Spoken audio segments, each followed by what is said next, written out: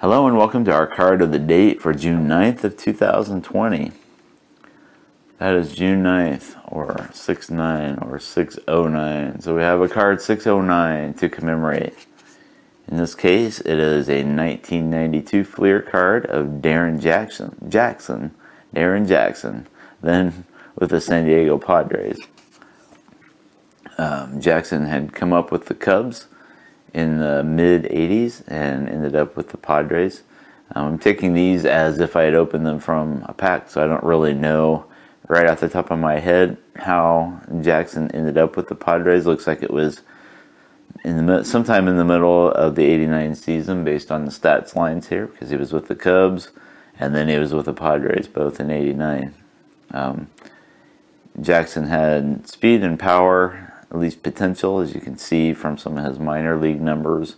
There at Pittsfield in '86, he hit 15 home runs and stole 42 bases. With Iowa the next year, he hit 23 homers, stole 13 bases. That never really parlayed into the same sort of success in the majors, but he did, last a good little while in the major leagues.